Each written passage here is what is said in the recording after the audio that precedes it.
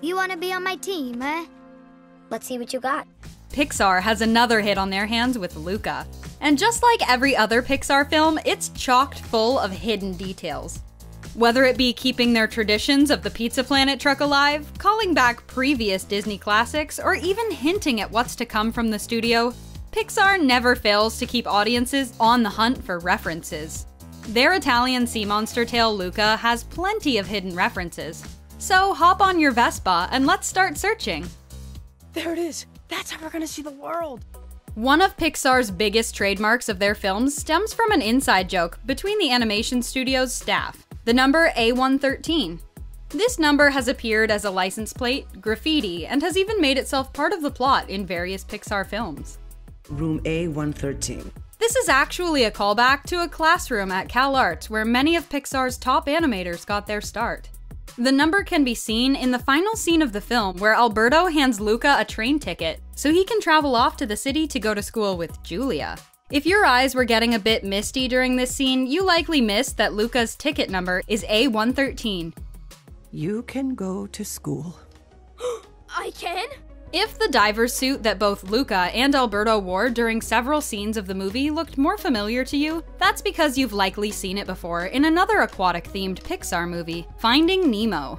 The diver's helmet has the exact same design as the one where Jacques the shrimp resides in Dr. Sherman's fish tank. It's fine, I'm not human. Oh, thank goodness. Another Pixar staple is the Luxo ball. The signature ball doesn't always appear in its original form, as it has shown up in the form of a shield, a merit badge, and a steering wheel. During the film's climactic race scene, there's a blink and you'll miss it shot of the yellow and blue striped ball in its original form lying on the rooftops of Porto Rosso. Wow, he's fast. Alberto's lighthouse bedroom has plenty of hidden goodies for fans to look for, with one of them being a callback to Pixar's beloved 2008 sci-fi film WALL-E. The boot, which WALL-E used to carry the plant over the course of the film, can be seen lying underneath Alberto's hammock. Pretty cool, right? Yeah.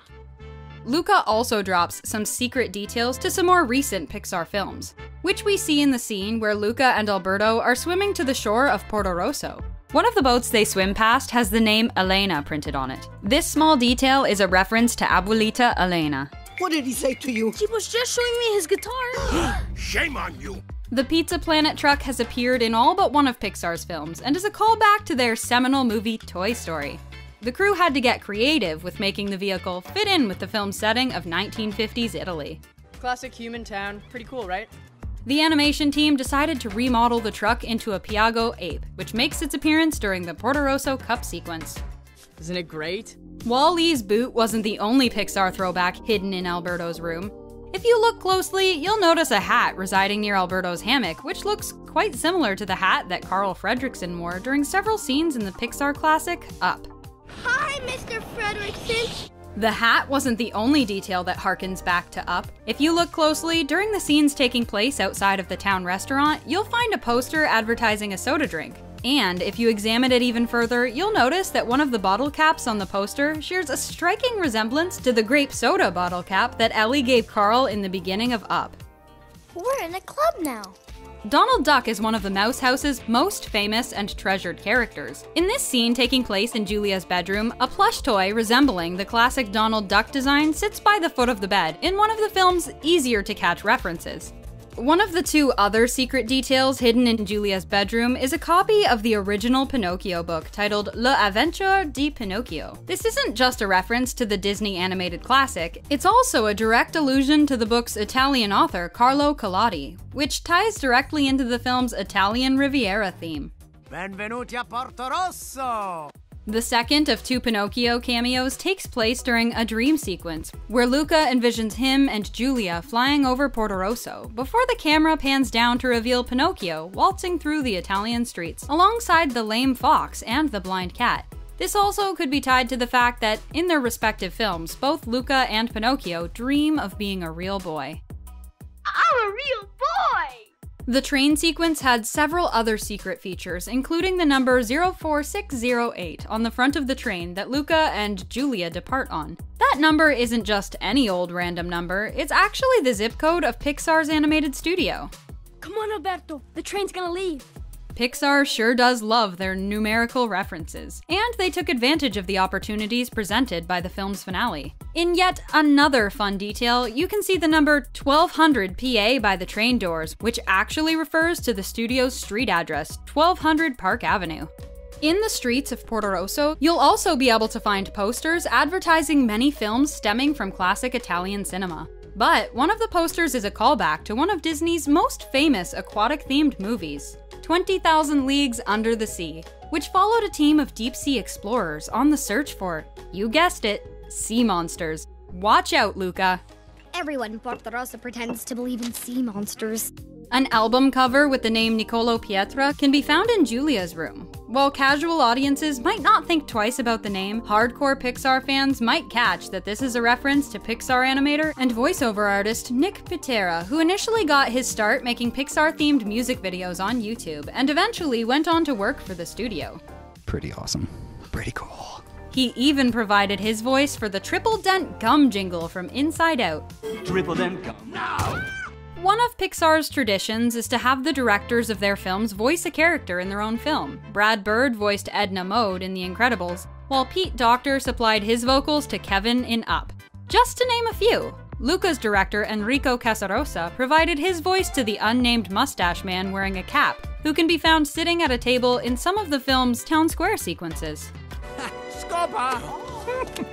Casarosa also included allusions to his first Pixar short film, La Luna. Giulia's father, Massimo, closely resembles the fatherly figure in La Luna, and both films have plot lines that deal with a child's curiosity about the stars. To top that off, the main child from La Luna makes an appearance as a drawing in the end credits. Alberto! I'm coming for you! Another allusion to a Pixar short film appears in a climactic moment in the race sequence where Alberto rushes to Luca holding a blue umbrella to protect his true identity. The pairing of Alberto's sole blue umbrella amongst an ocean of less colorful umbrellas appears to be a visual nod to the 2013 short film The Blue Umbrella, which features the eponymous item amongst a swarm of gray umbrellas. What's that? It's just the greatest thing that humans ever made. The Vespa. Hidden Mickeys have become a trademark of Disney's. Luca has one of its own, albeit its origins are a bit different. When animating the dream sequence following Luca and Alberto riding a Vespa, Casarosa and his crew noticed that one of the cloud formations resembled a hidden Mickey. Thus, they decided to keep the hidden Mickey clouds in the film. I am Ercole Visconti, 5-time winner of the Porto Rosso Cup. A potential Ratatouille reference can be seen during Ercole Visconti's entrance. As Ercole and his lackeys sit outside of a restaurant, you might catch the restaurant's name, Gustosa. This is most likely a reference to the famous chef Gusteau from Ratatouille, who owned the restaurant at the heart of the story in Ratatouille. Alberto Scorfano. Luca Paguro. Piacere, Trolamo Trombetta. You might think Pixar's Luca is just another hit animated film, but a look behind the curtain reveals that it's not just a movie about two teen sea monsters. It's so much more. It's a motion picture that shows us years of historical Italian legends and personal experiences from the director himself that all led to the true meaning behind Luca. Ready to find out what that meaning is? Benvenuti a Porto Rosso! Luca is yet another historical moment for Disney and Pixar. It's their first film ever to solely focus on Italian culture and heritage. As you can imagine, that means a lot of what we see transpire to Luca and Alberto, as well as the setting, has a real-life basis. Sure, Porto Rosso isn't a real Italian town, however. It's a near replica of the Italian fishing towns located in the Italian Riviera. As for the sea monsters, they exist too. At least in the legends of the Italian people. Everyone in Porto Rosso pretends to believe in sea monsters. When talking about the inspiration behind the sea monsters, director Enrico Casarosa said, "There's a big history of sea dragons. For example, one is in San Frutoso, which has the famous abbey. It's a beautiful place that we definitely took a lot of reference from, a place that is known for a dragon that lives there." Along with the sea dragons, there were stories of friendly octopuses and feisty krakens that even had references in the film. Kinda sounds interesting. When it came to designing the sea monsters, they pulled out old Italian sea maps and took reference of their illustrations. However, they did have to tone down those illustrations a little when they saw it become overpowering in the film. Enrico said, "In the beginning, we were drawing them really fantastical. We were fascinated by all these fins and all this weird and kind of decorative elements on them in the sea maps. But it was like, no, they're attracting too much attention to themselves." Things like the fins on the fish and the variety between them all came from those old historical items. According to production designer Daniela Strichlava, they wanted to make sure they kept the inspiration from the maps, but also be sure they were able to modify them in order to fit each sea monster's personality or home. The filmmakers even made sure that their underwater scenes were in line with the aquatic life in the Mediterranean waters, and more specifically, Ligurian Sea. Isn't it great? Plenty of research and personal experience went into the making of the film and Luca as a character. In fact, Luca and Alberto are loosely based on a friendship Enrico had while growing up in Italy. He credits his past BFF for helping him come out of his shell and get him where he is today. His family wasn't very present. He couldn't do whatever he wanted. It was the perfect friendship to get me out of my comfort zone and help me grow up. What does that mean? No idea. Go find out for me, will ya? The location was also chosen based on Enrico's childhood. The director would visit the Italian Riviera during the summer months, and his fond memories of the towns were the reason for the setting of Luca. But, of course, Enrico couldn't rely on solely his own memories to create a movie on Italian culture. Who wants to watch me eat a big sandwich? Although he was raised there, he spent the majority of his adult life in America. That being said, he put together a team of art designers and sent them on a mission to Italy where they were tasked with getting to know the culture, food, and art in the country. Erickson thinks it's so important to get the feeling of the place, the light and the details. It has so much history. The goal visually of creating Luca was to be able to transport people to this beautiful place that you would love to visit for real, but that you can visit through Luca. That's how we're gonna see the world. Overall, the goal of Luca was to portray the epic bonds of friendship. Enrico wanted to make sure that the movie's main symbolism of the importance of friendship was at the forefront and not sacrificed for added drama. They even cut certain scenes to make sure they kept it in line with the vision. We had much more of a quest, and we had a huge Kraken transformation at the end, a big monster finish. We realized that wasn't the story we wanted to tell. All in all, he was going for a Stand By Me in Italy vibe. Luca represented the confusing and challenging times we all experience when we're 13. The frustration of not identifying with your true self or unsure how to express who you want to be to others. Luca disguising himself was actually a metaphor for that situation, and another extension of Enrico's personal experience. Your life is so much cooler than mine. Those years where you feel odd in your own body and you don't fit in for many different reasons. So something felt right talking about that age with the setting of a changeling. Someone actually hiding his true self naturally because he has to. The contrast between the murky ocean waters and wide and never-ending human lands also helped showcase the cramped feeling Luca was experiencing as a sea monster. You just sit on it, and it takes you anywhere you want to go. Then they were able to tie in the iconic Italian Vespa to represent the freedom Luca had as a human. Vespa is freedom.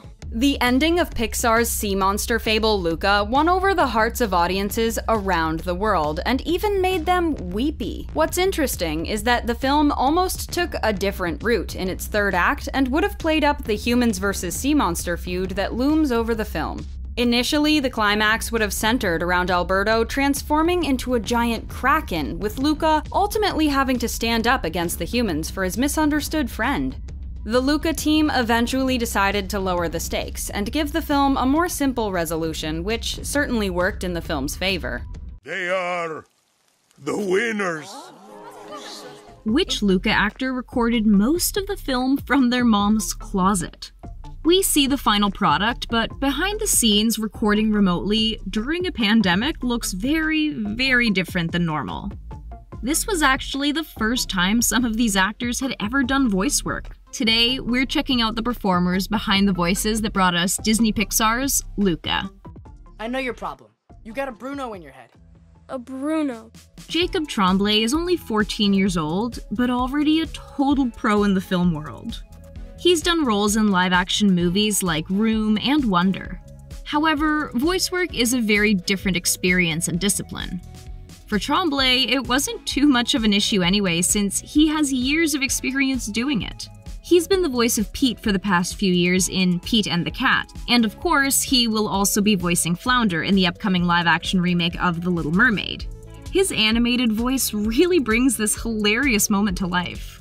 Silenzio, Bruno! Silenzio Bruno! Silenzio, Bruno! Silenzio Bruno!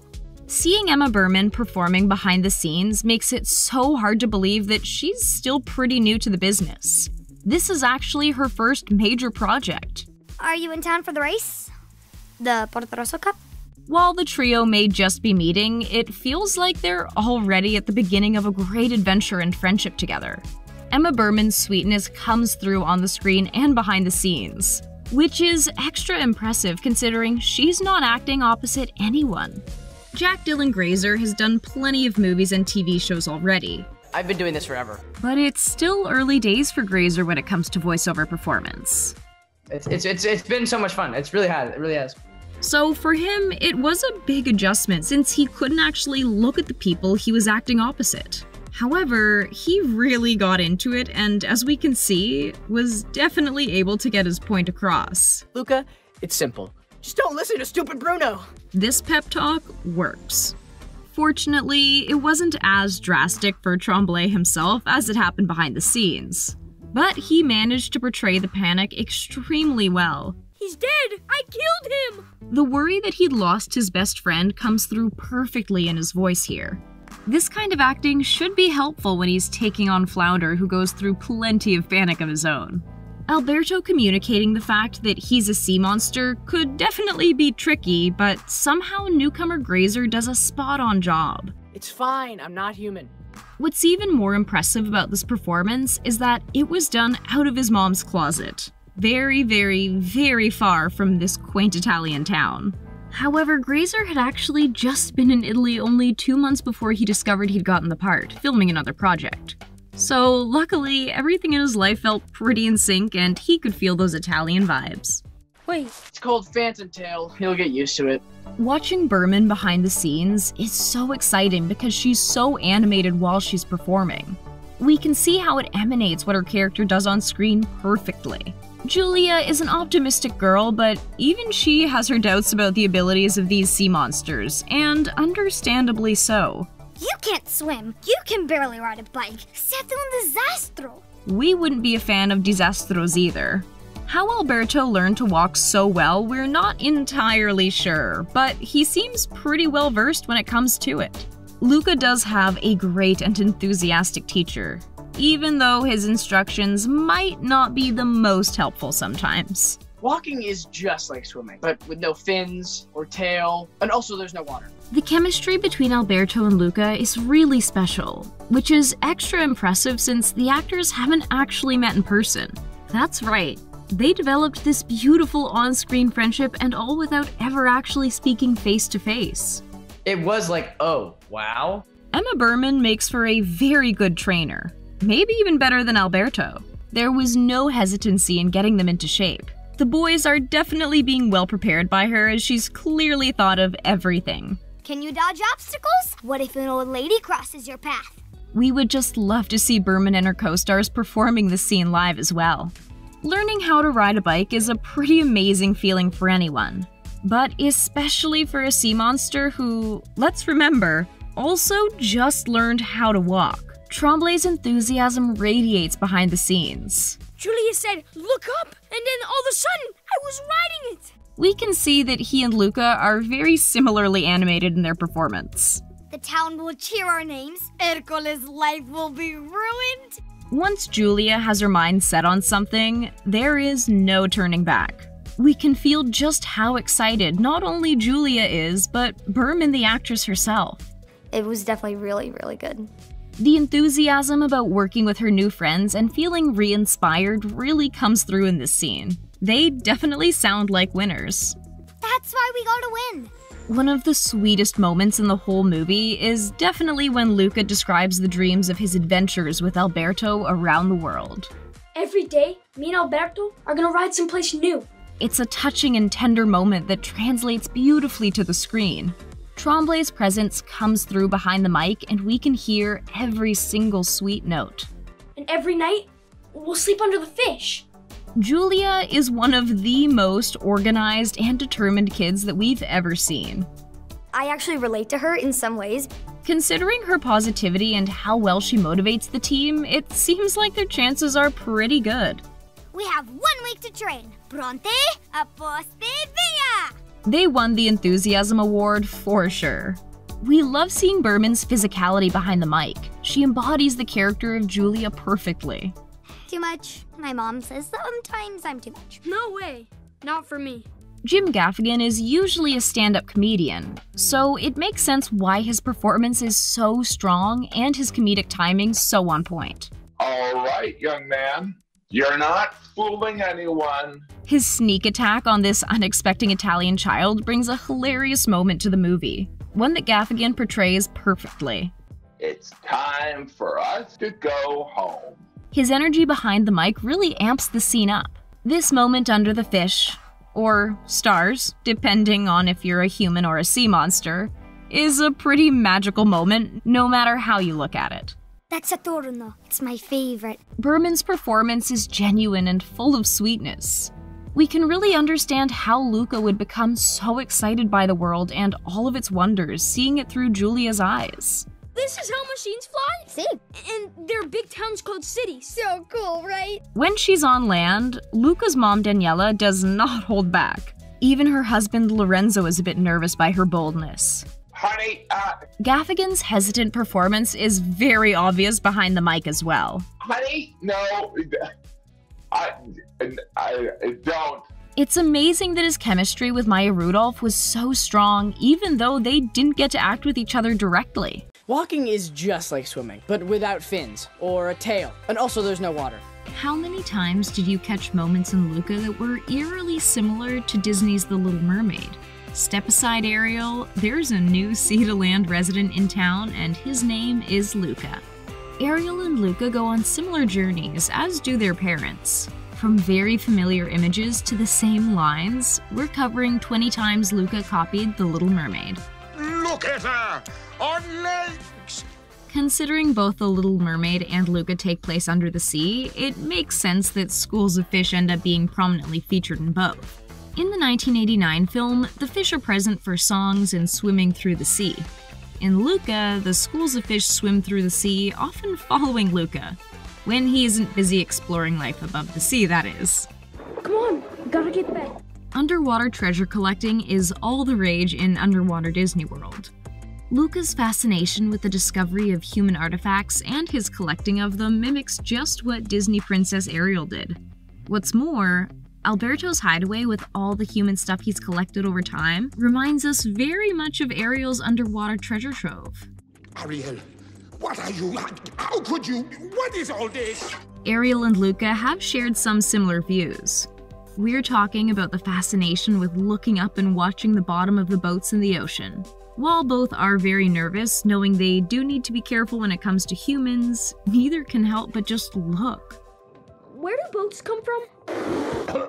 The stories of human monsters on land above are the primary reason that King Triton and Luca's parents give such intense warnings to their children. The people on land are a threat, so it's a fair point in both cases. The curious fish gets caught. Both Luca and Ariel are curious about life above, and who can blame them? They're both fascinated with it and really want to move from sea to land. Ariel took action to follow Prince Eric, while Luca's main motivation was the idea of riding a Vespa. Once they're there, both end up being pretty big fans. The adventures both of them end up going on are pretty magical. You know, he's getting married. Getting legs for the first time is bound to be confusing. For Ariel, it only takes a couple of tries and then somehow she's waltzing with a prince. Luca doesn't have the best teacher in Alberto, so it takes a bit of time and some confusing instructions to get to the point that he's actually able to run. Both characters have to go through learning how to do this pretty basic action well enough to pass off as real humans. And they become experts very quickly. You're in luck. I basically invented it. In Luca, Alberto appeared to be the expert of all things human. He says he knows how to use all the objects, what they're called, and makes some pretty misinformed claims about the way the world works. Really? Yeah, and the big fish protects them. Sound familiar? Scuttle from The Little Mermaid claims to be the expert as well, with his dinglehoppers and thingamabobs. What? What is it? It's a dingle hopper. Dreaming of life on land can take a long time. So long that both our leads were caught missing from their posts. Remember when Ariel is missing for her musical debut concert? The same thing happened to Luca when his mom caught him missing from his shepherding post. Luca did at least think ahead and place this stone statue that sort of resembles him in his place while he was off adventuring with Alberto. Okay, everyone, this is, Smooka. Ariel and Luca are passionate and rebellious souls. They just want to go where their hearts take them. It makes sense that both of them have strict parents. Both King Triton and Daniela make really strong points to their children about not going anywhere near the surface. And I am never to hear of you going to the surface again. No matter what. But in the end, of course, both Luca and Ariel disobey their parents' orders anyway. We do not talk, think, discuss, contemplate, or go anywhere near the surface. Among the humans, the rumors of monsters below are plentiful. In The Little Mermaid, the boat crew speak directly of King Triton and the wild amount of power he has. Thought every good sailor knew about him. In Luca, there are rumors of sightings and even rewards put out for finding the sea monsters, as if there's something to be afraid of. The pressure to find and hunt down the sea monsters is far more intense a divide between the humans and sea people than in The Little Mermaid. We can almost hear the song Les Poissons from The Little Mermaid as we see the very familiar actions performed by Massimo chopping off the fish heads in the kitchen. We've seen this before in Prince Eric's kitchen, where the chef was making a seafood feast for the prince and Ariel. Mangiamo. Sebastian, Luca, and Alberto all go through quite a fright when they see how the people on land feel about their fellow kind. Luca's first scare is in the town square when he sees the images and, of course, statues of sea monsters being attacked by humans. He and Alberto both get a big shock when this board with photos of fish all over it appears. Remember poor Sebastian's encounter with the very similar board of photos?